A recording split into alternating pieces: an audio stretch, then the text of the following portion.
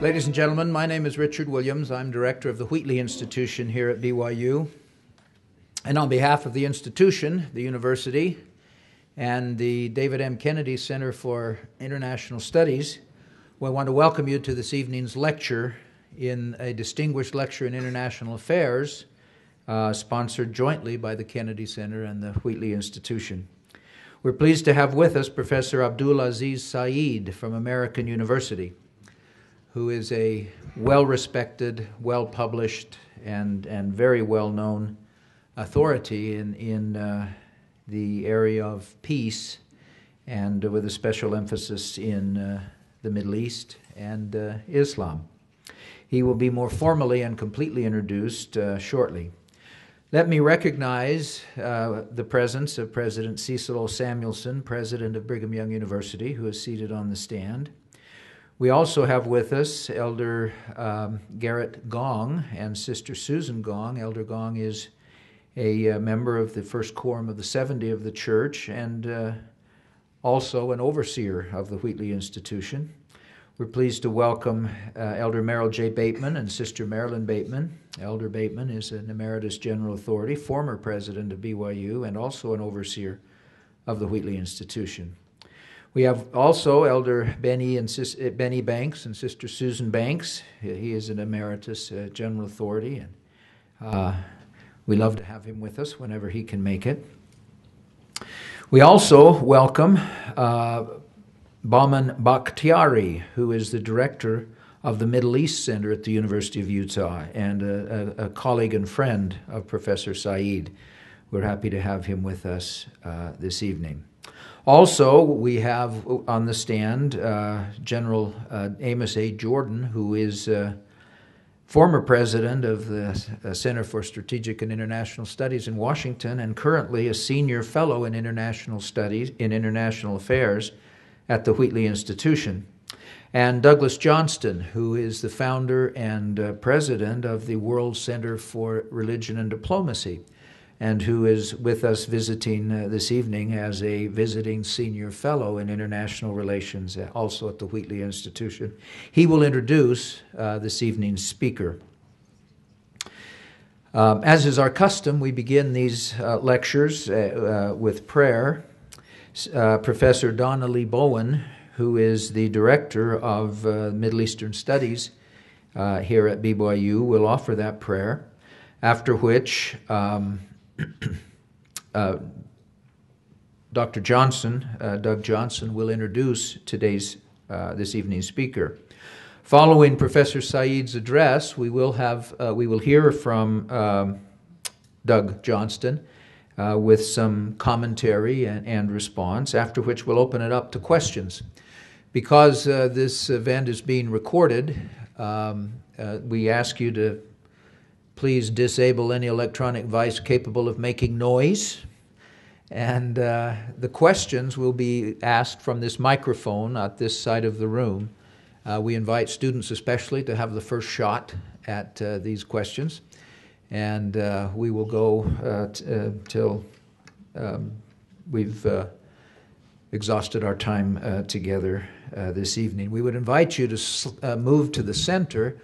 I don't know that there is a center on this side of the hall, but I can see that some seats would be available more readily if you could sort of move maybe to the center of the room a bit and leave those vacant seats for those who may yet come. Again, we thank you for your presence this evening.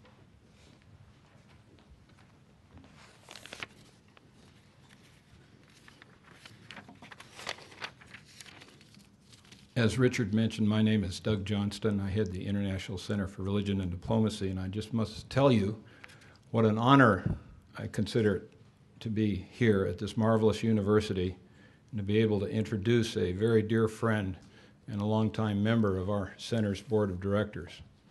But Professor Abdul Aziz Saeed, a highly regarded champion of peace education, holds the Mohammed Saeed Farsi Chair of Islamic Peace at American University in Washington, D.C.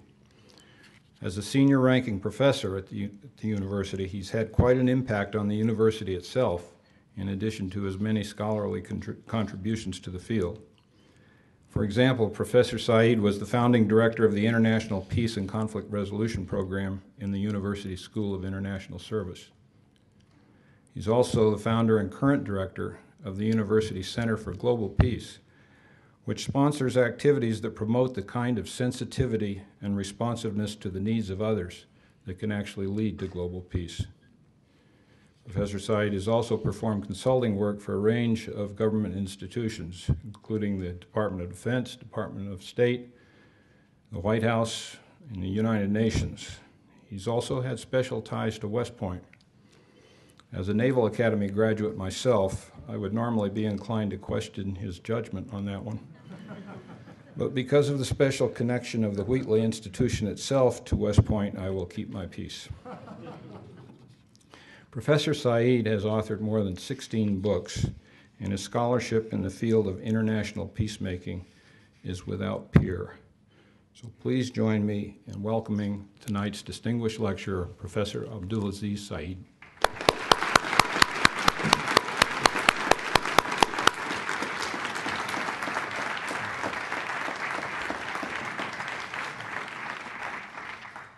Thank you, thank you, thank you.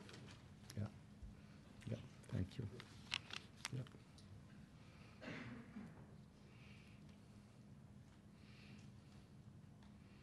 Magnificent people. Yeah. And Professor Emily Reynolds, thank you for taking great care of me. And also Professor Richard Williams, thank you. Yes.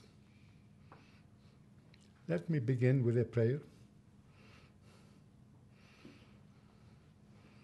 Turning the tide from violence to peace begins with prayer. In prayer, we can nurture our light in the spirit of strength and compassion, with the hope that it will illuminate the consciousness of darkened souls whose suffering has made a home to terror. We pray that our light be used to warm and give comfort to those places in the heart that have surrendered to hatred and despair, and bring clarity and peace to their hearts. We pray for human dignity to rise from the spirit by remembering all of the men, women, and children who have lived and continue to live with fear and horror as present and constant companions. We pray for the military and civilian men, women, and children who themselves are struggling with the fear and ugliness of man's inhumanity to man. Let us connect our hearts and energies with the world and its being, so that those poor souls who are caught up in the storm of violence may know peace.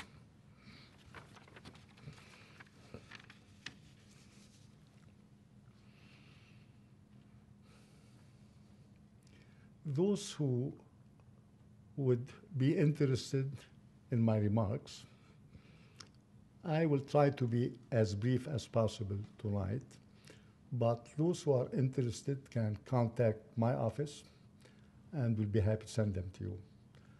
My email address is asaid@american.edu, asaid@american.edu. Let me begin with few small remarks and begin with the question, where are we now in the relationship between the West and Muslims, between the West and Islam? Yeah. Where are we now?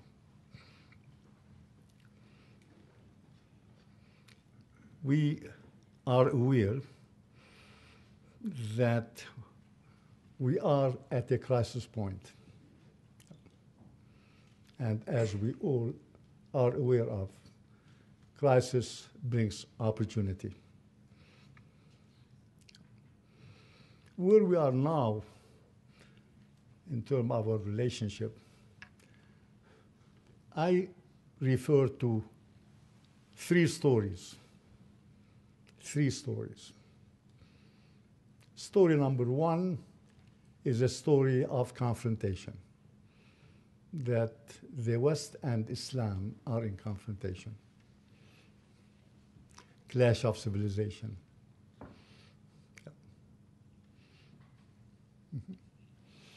That Muslims and Islam cannot reconcile with democracy, modernization, or development. That's a dominant story. Dominant not only on a public level, but also a story that has currency among scholars. When you look at publications on Islam and Muslims. So we have, that's one story. Then we have a second story that Islam and the West are compatible. That's the second C. First is confrontation. Second, they are compatible. After all, we are reminded that Islam is an extension of the biblicist tradition. It's part of the Abrahamic tradition. That story is beginning to gain some currency. And, yeah. But there is a third story that I like to tell. I'm not alone in that story. Many others with whom I work. I call it the other C, story of complementarity. That Islam and the West complement one another. My perspective is that throughout much of history, nations have met as rivals in a process of exploitation. And my first story calls for a different meeting, a meeting of people not as rivals in a process of exploitation, but a meeting where America enters into an exchange by giving its best to Egypt and Egypt giving its best to America. A story of exchanging the best for the best. Yeah. That's the story of complementarity. Yeah. So my next question becomes, how do we prepare for peace? Yeah. Yeah. Let me share with you some comments.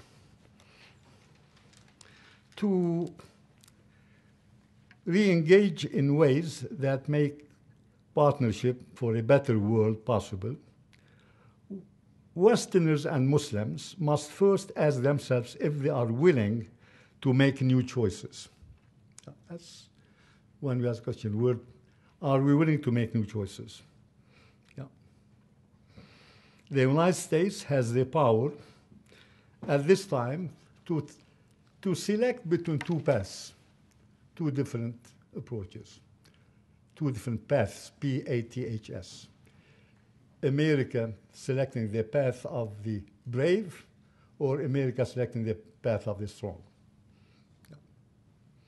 When I speak of choices, these are choices that we have to make. When I speak about the path of the strong, America is strong, this is a familiar one because its actions are motivated by fear. America the strong will continue to pursue a hegemonic foreign policy strategy predicated on ensuring its own security in ways that other nations regard as threatening and contrary to their interest. That's America the strong. Yeah. That's the path that has been pursued by all great nations, primary nations, superpowers. In my office, I have a map that was made by Idrisi in the 12th century for King Roger II of Sicily. It's the first map of planet Earth. And when guests look at the map, they keep looking at it. South is north and north is south. Idrisi wanted to put Mecca in the center of the universe. So nations do that historically, to put themselves at the center of the universe. On the other hand, the path of America the Brave relies on the courage to make short-term concessions as well as bilateral and multilateral compromises. This path is one of leadership instead of control, leadership instead of control. In choosing this path, the U.S. response to mounting disorder will be a concomitant advancing of more humane and global community. I mention this because I firmly believe that what is good for the world is good for America. I believe that. I'm trying to paraphrase, what's good for General Motors is good for America. But what is good for the world is good for America, because we are the biggest shareholder. Yeah. U.S. policy in the Middle East is a significant source of Islamic-Western acrimony. When I travel around Middle East, Islamic countries, during my presentations, students will argue with me about American imperialism, colonialism, etc. At the end of the evening, when we get together, they say, tell us. And they are fascinated by our values, our culture, our civilization. What I have learned in my travels, what inspires the world about us is not what we have done internationally or what we are doing internationally. It's what we have done domestically. Yeah, that's what inspires them about us. That's the beauty of this nation. Supporting change in the Muslim Middle East requires appreciating the positive potential of religious activism. Yes.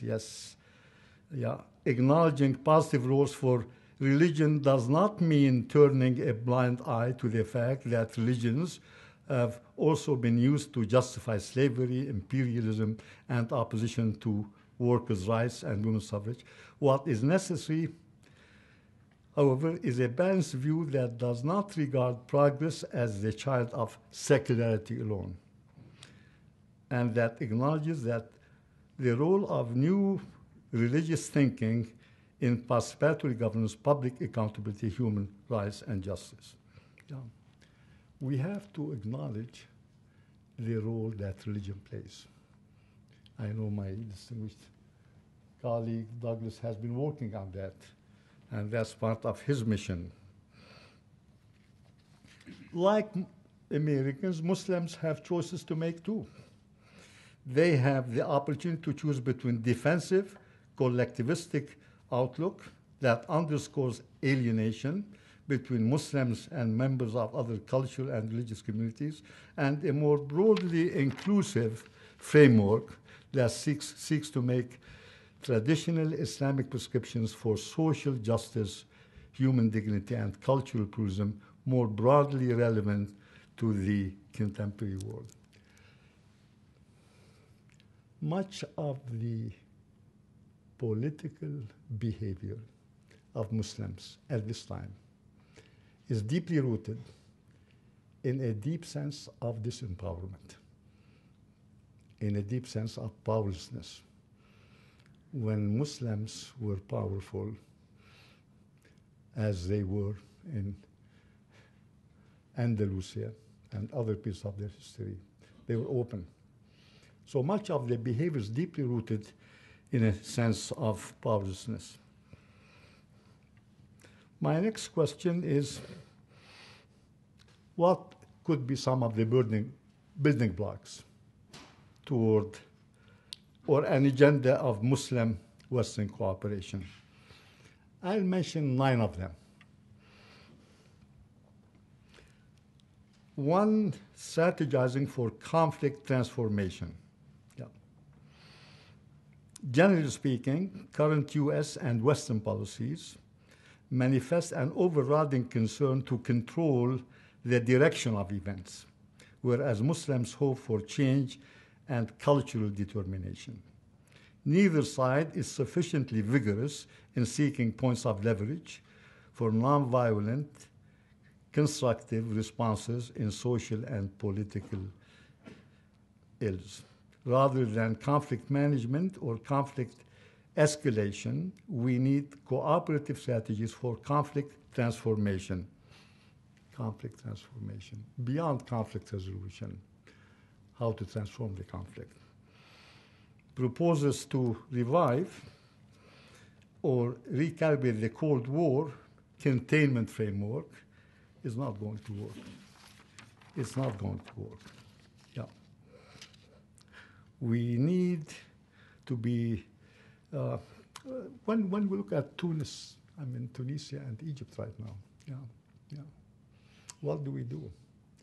One of the questions asked of me many times now, how about the Muslim Brotherhood?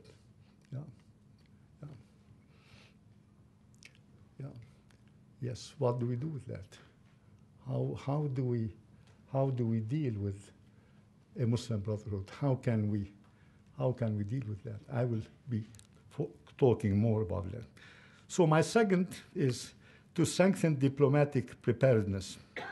That's second block. Block number 1 I mentioned is to strategize for conflict transformation. Block number 2, to strengthen diplomatic preparedness. Diplomatic discourse intended to win trust rather than cause offense should give increased weight to multilateralism. Yeah. More multilateralism. That's how we strengthen diplomatic preparedness.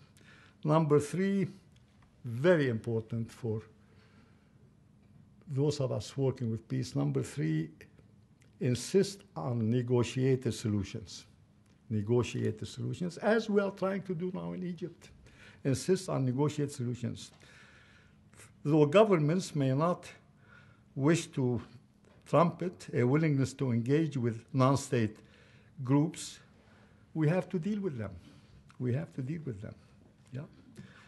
We have to engage with Islamic movements and give enhanced credibility to Western demonstration of respect for Islamic symbolism. We have to do that. Mm-hmm. Western policy toward the Middle East should not target Islamic revivalism, rather than seek to manipulate intra-religious rivalries between the Persians and Arabs, Shia Islam and Sunni Islam. We have to work collaboratively with both sides. And I would love to answer questions about that. In addition to creative Western policies that engage multiple stakeholders in the Middle East and South Asia, there is always much room for new Islamic initiatives. Muslims have to take initiatives, for sure. Yeah. Number 4, foster greater inclusion of Muslims in North American life, official life governance. That's beginning to happen. President Obama has done and is doing a good deal in moving in that direction. So that's happening. What is compromising that is what we see, the movement against building mosques in the United States and other places. So we have to. 5, support change from within in the Islamic world. Yeah, yeah. Support change from within. We are trying to deal with that now in Egypt by contributing to the radicalization of young Muslims. Muslim men, the war on terror has done more to destabilize Muslim countries than to cultivate a basis for sustainable peace. Despite this trend, fostering incremental change from within in Muslim lands is among the most vital tasks for Western Islamic partnership. Yeah. That's doable. That's doable. That's very doable. And the United States and other Western countries can best support positive internal development by promoting political participation within structures, i.e., I'm asked about the Muslim Brotherhood. Yes, let them participate. Yes, the Islamicists in Tunisia, let them participate. And Islamists in other countries, Muslim countries, let them participate. 6, use public diplomacy to listen as well as to speak. Yeah. I have had that experience. After 9/11, a group of us was invited by the then Undersecretary of State for Public Diplomacy. We attended the meeting. A number of Muslim, Arab, and Pakistani, Iranian, predominantly scholars. Yeah. We attended the meeting. What we discovered at that meeting, and we were asked to also participate in a video under the direction of State Department, Public Diplomacy. We went to the video to participate, and 90%, 95% of what we were saying was magnificent, very well received. It was being taped. Last 5%, critical. We started to talk about what Muslims, Arabs, and Persians are encountering in the United States. Everything was canceled. Everything was canceled. So what public diplomats are doing, co-opting Muslims, Arabs, and Persians who agree with the administration. So when I say we have to listen as well as the other. Foster, number 7, advance intercultural and interreligious dialogue. That is very important. Yeah. It's happening. It's happening, but what we need to do more with interreligious dialogue, interfaith dialogue, we need to focus on issues, meaning Muslims, Christians, Jews, and others getting together, talking about what does my faith bring to the table to deal with the issue of poverty? What does my faith bring to the table to deal with the issue of the environment? What does my faith bring to the table to deal with the issue of violence? And learn from one another. That's very important to happen. Number 8, support religious peacemaking. Even when many of the motivations behind religious conflict are not particularly spiritual in nature, religiously based peacemaking activity can help counteract misdirected forms. And number 9, to establish religious endowments for peace. And what I want to propose here, we have a United States Institute of Peace that was established by the Congress of the United States. It's in Washington, D.C., very successful structure. They have a new building that they are moving to this week. The United States Institute of Peace promotes, and it was the alternative. Initially, as many of you know, there was a movement to establish we have Department of State, Department of Defense. The notion was to establish a Department of Peace, but the compromise ended by establishing a United States Institute of Peace. It does great work. What I'm promoting to establish an interfaith Institute of Peace. And for that interfaith Institute of Peace to multiply, to have interfaith institutes of peace. This would be non-governmental. And it could be different institutes could be located in different places. Some of them, one could be in the United States or two. To begin with, one maybe in South America, one in Europe, one in the Middle East, one in Asia, one in Africa. These would be interfaith institutes of peace to advance and promote what we can learn from one another, what are best practices in different religions when it comes to peace. Now, in my conclusion, I ask a question: why should we give life to the new story? Meaning, why should we give life to the story of complementarity? Yeah. My dearly beloved friends, Islam and the West, we are truly between stories. Yeah. Yeah. Yeah. Yeah. To work with the new story, we have to work together. We are stuck together. Yeah. We are here to live together. Yeah. And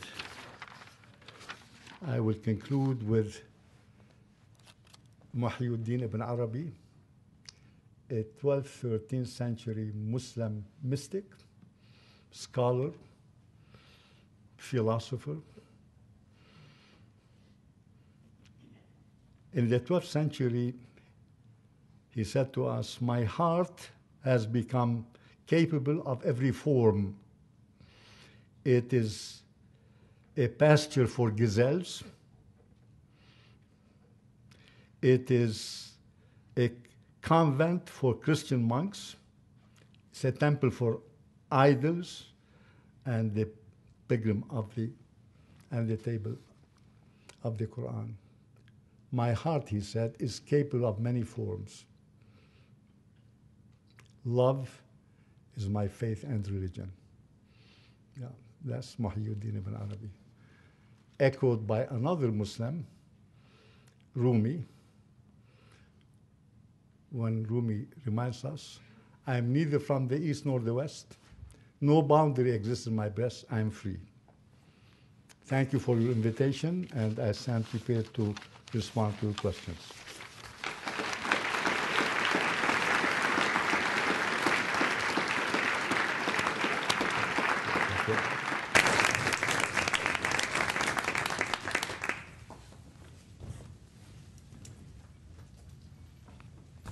Thank you, Professor Saeed, for a very rich presentation.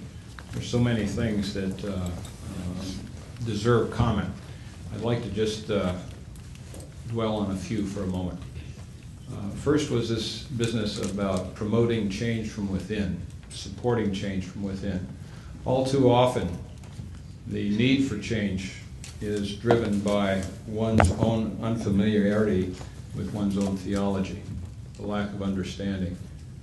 And the best antidote for religious ignorance is religious understanding, particularly in a context where religious legitimacy trumps all, as it currently does in most of the areas in which we're engaged in hostilities. Our center has been involved with reforming the madrasas in Pakistan for the last 7 years. We've been enjoying some success with that. And one of the reasons we have is that our Pakistani American project director, who's absolutely superb, grounds all suggested change in Islamic principles so that those who are participating can feel that they're becoming better Muslims in the process. Tell them what a madrasa is. And they are. I'm sorry. Joe just told me to tell you what a madrasa is. These are the religious schools in Pakistan that gave birth to the Taliban, among other things. And as you might imagine, it's quite a sensitive area. But the progress has been very encouraging. But a part of it, though, is this business of grounding it in Islamic principles. It's terribly important. Nobody over there will accept a Western model, so you go to their model, basically. Another thing I'd like to comment on is public diplomacy. You know, public diplomacy should be more about listening than selling. And I think in the wake of 9/11, the Undersecretary of State for Public Diplomacy and Public Affairs spent most of her time trying to sell America at a time when there wasn't a very receptive ear for that. And at the tail end of the George W. Bush administration, a fellow by the name of Jim Glassman took over, relieved her. He was only in office for 6 months, but he got it. He went about listening and setting the stage where people could come together and the strength of the ideas sold themselves. We didn't have to do any selling. So it's a nuance that escapes, I think, the observations of most people, but it shouldn't. It's very important. Another is Professor Saeed made mention of interreligious dialogue as something that was very needed. I'm here to suggest to you that interreligious dialogue, as it's normally practiced, and the concept of religious tolerance, I think, are two concepts that are actually overrated. Interreligious dialogue, if it is a mere coming together and an exchange of sterile views about respective belief systems, and then everybody tools off into the sunset and nothing changes, I don't think that's very useful. What is useful is if you bring people together to engage in that dialogue, but they also come with a commitment to meet on an ongoing basis and that they have an action agenda to pursue. Because what women know from birth and men occasionally figure out is that all things are relational. And once you're around the table dealing with these problems on a monthly basis, you develop relationship. And from relationship flows trust. And once you have trust, all things become possible. And as far as religious tolerance goes, you just think about what tolerance means. It means I'm willing to put up with you. What counts is respect. I'll give you a case of this. It wasn't intended, but it worked out that way.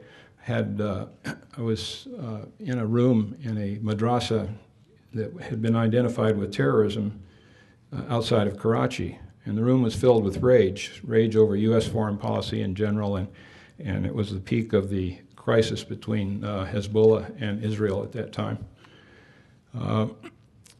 So we tried to explain, give a balanced view of U.S. involvement overseas, but then segued into saying that this is not why we're here today. We're here today to see if we can talk about religious values that we share in common and what good things can come out of that. And then I recited from memory several verses from the Quran that made the point, if you will, that from their own scriptures we appreciated the values that those represented. And as our project director said later, everywhere we did this, there was an audible sigh of relief. The rage dissipated because it was just that single projection of respect by caring enough to try to understand what's important to them, the values they hold dear, and then things open up. They really do. Finally, just on the closing comment about how Islam and the West are stuck with one another. That's very true. If you think about it, everybody in the world is stuck with one another. And the opportunities for going it alone in addressing any major international issue of any consequence are fast disappearing. And we're absolutely going to have to work together.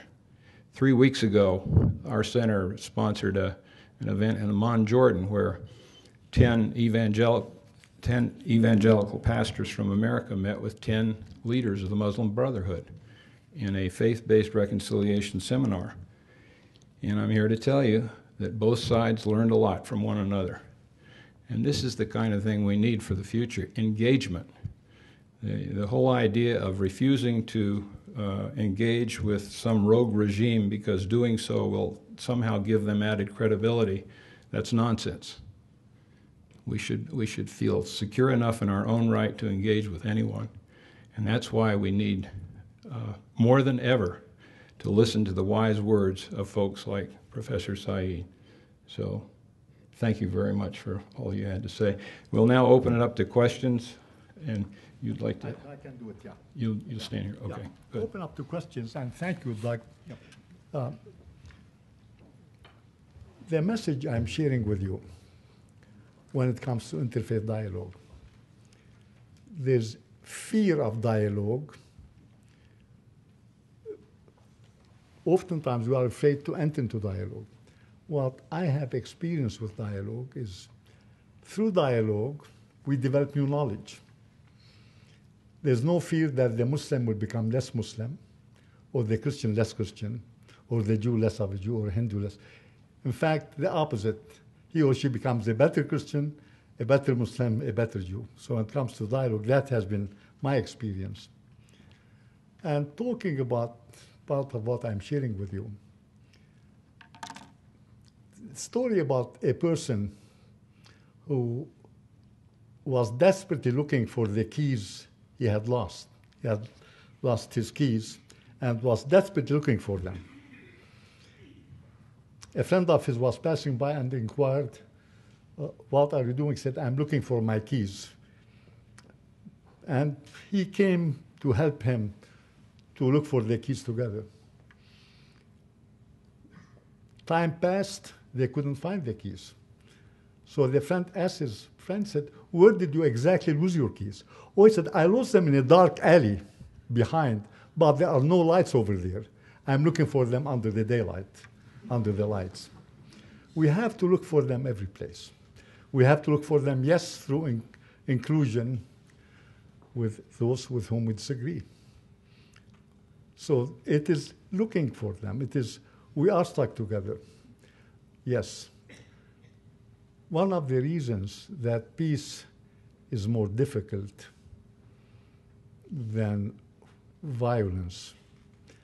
Violence is reactive. Peace is proactive. Peace is proactive. It's not reactive. And that's, and working with peace with Muslims, Christians, and others, we cannot continue to look for peace or reconciliation through retrospective. We have to look for it also through prospective. Not only retrospective, but it has to be prospective. I'd be happy to respond to your questions.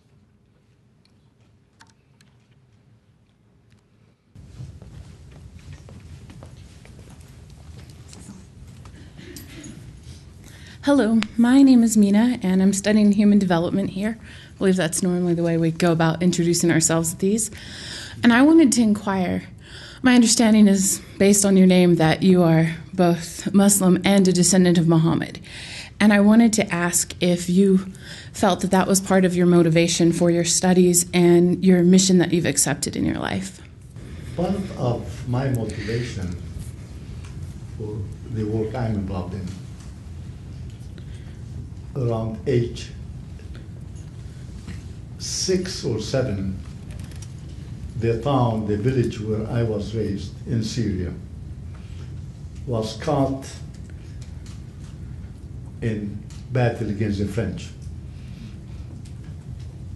Men were shooting at one another, and women, my mother included, carried us.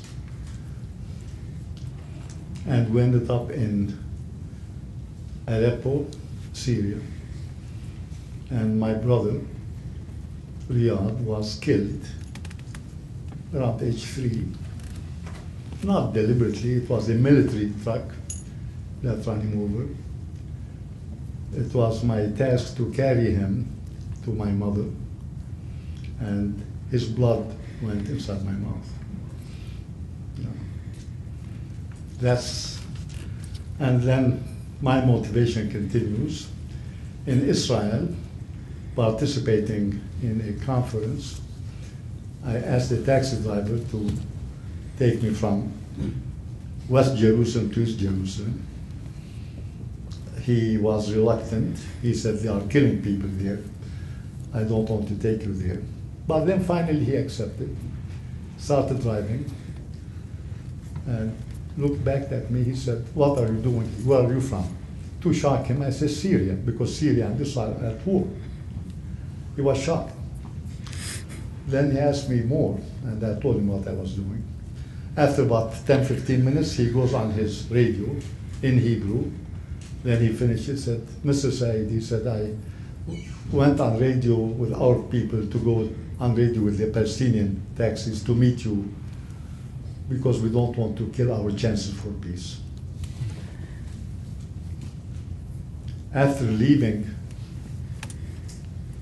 Israel, I was going to Syria. You can't go to Syria from Israel. I had to go to Cyprus, arrived in Damascus, took a taxi to the hotel. He said, where are you coming from?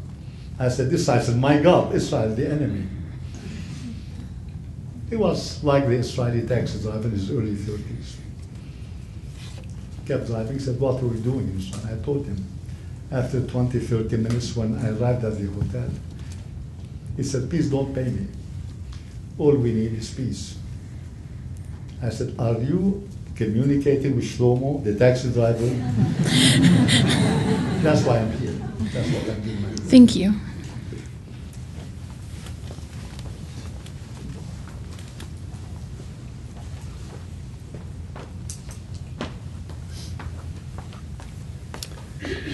Hi, my name is Jarrett Lever. I'm studying linguistics and Portuguese here at BYU.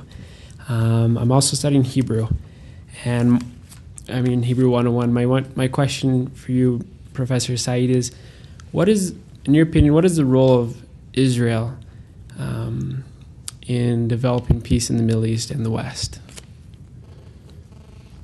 When you say what's the role? What is the role of Israel? The state of... I mean, Israel, like any other state, has people working for peace, people defending the status quo.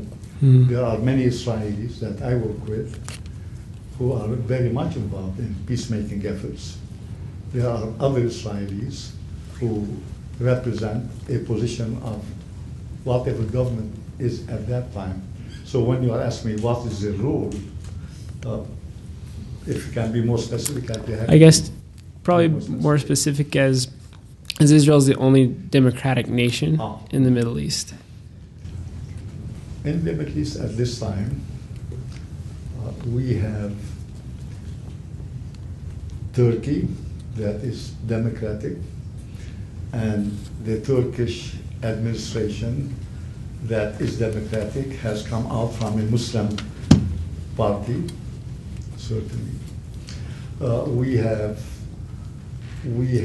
Morocco attempting to work with democracy. The proposition that Israel is the only democracy, which is constantly repeated, tell it to the Palestinians living in Israel. They will tell you, wait a little, we don't enjoy the same rights and privileges of Israelis who are Jews. So that becomes questionable.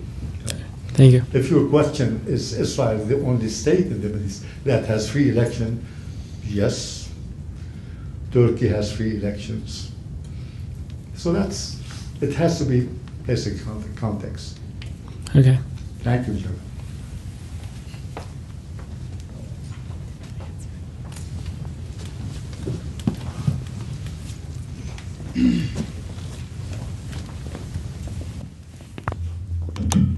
Hello, my name is Idris Sanjay. I strongly believe that what is really stopping peace is a lack of trust between people. So listening to you, I think maybe I may be wrong, but what you're saying is that interfaith discussion and religion is the solution to bring trust between people.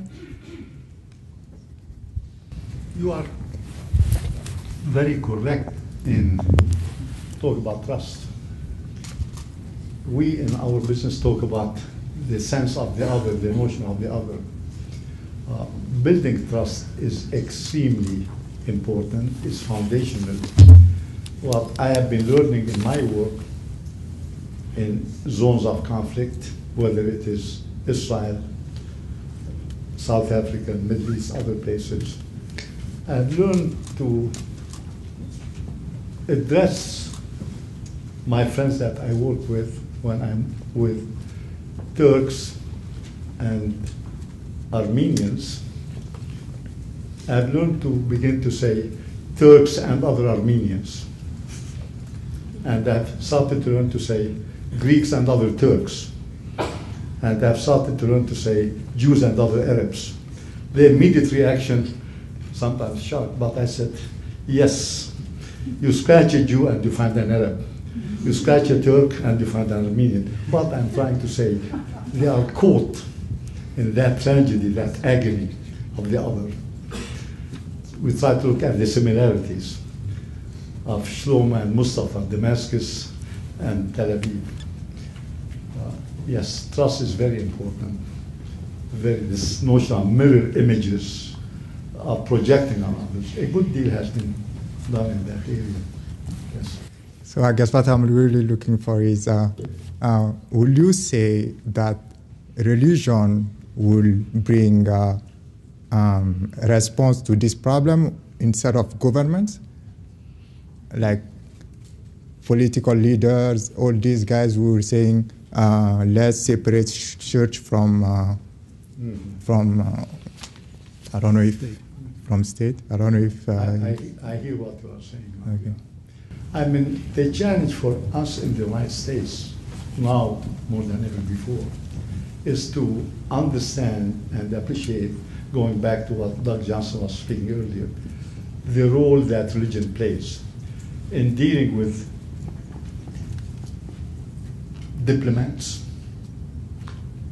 Oftentimes hard to appreciate, to deal with religion as a factor. It's becoming more recognized, more acknowledged, that while true religion historically has been used in abusive ways, religion has great foundation for trust building, peacemaking. That's what more and more, hence my plea to establish an interfaith institute of peace emanates from that belief, commitment, that indeed religion as a force for peace is critical. Thank you. Oh, please go ahead. Let me just bring that alive for you just a little bit more. I mentioned reciting these verses from the Quran. The paraphrase of those verses is, "Oh, mankind, God could have made you one had he willed, but he did not. He made you into separate nations and tribes that you may know one another, cooperate with one another, and compete with one another in good works." And I said that, then I said, I and my two colleagues who have come with me happen to be followers of Jesus, and we know that you can't be good Muslims unless you believe some pretty wonderful things about Jesus. So he said, let's ask ourselves, how should we behave toward one another if he were here in our presence? And over the course of the next hour, as that played out and segued into a bit of a social function, that rage had dissipated to a posture of total acceptance bordering on fellowship. You couldn't get there using government talk, you know? This is what hits people at their heart. This is what gives 90% of the people on the planet their reason for being. You just can't continue to ignore religion as we have seemingly done in so many aspects. So.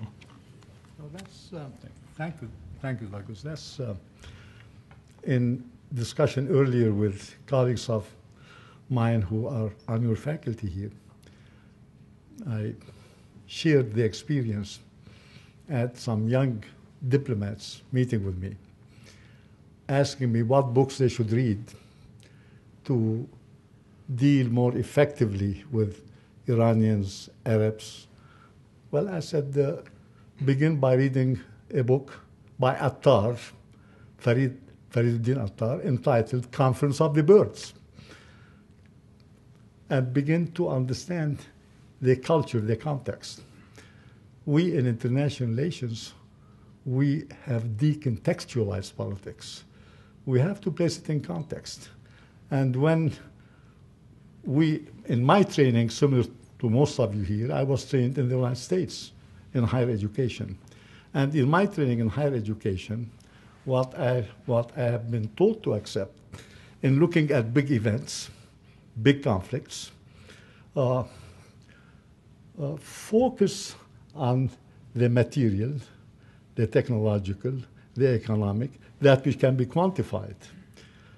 By doing that and overlooking emotions, feelings, and beliefs, we place it out of context. So what happens, we reduce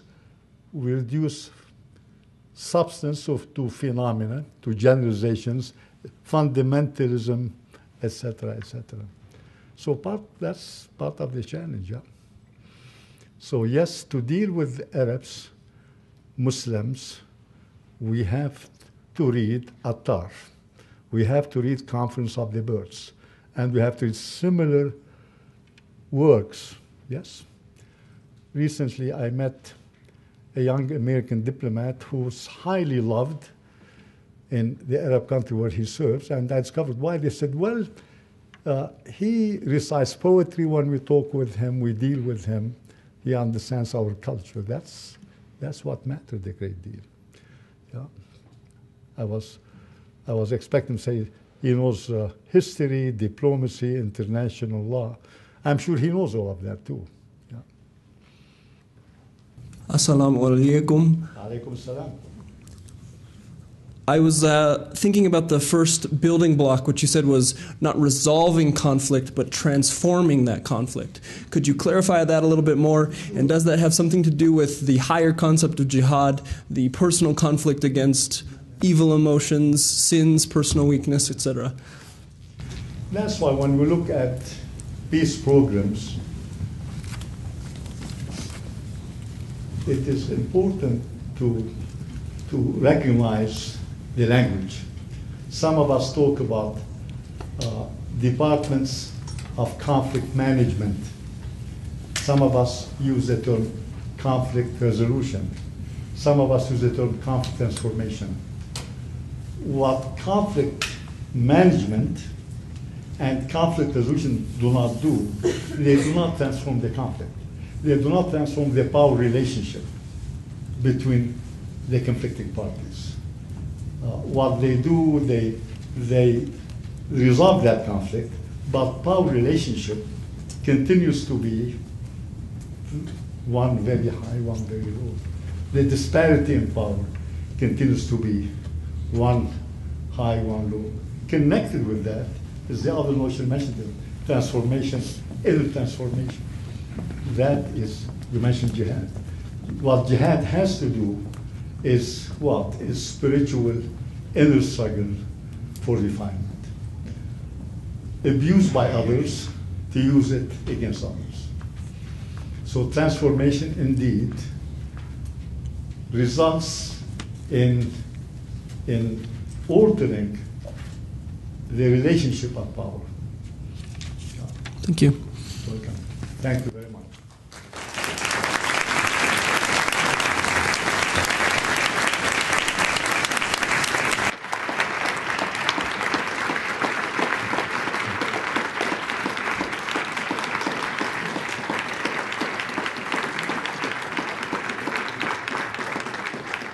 Professor Said, thank you very much for your visit, for your words, for your wisdom. Ladies and gentlemen, thank you for your attendance, and we hope to see you again at the next event. Thank you.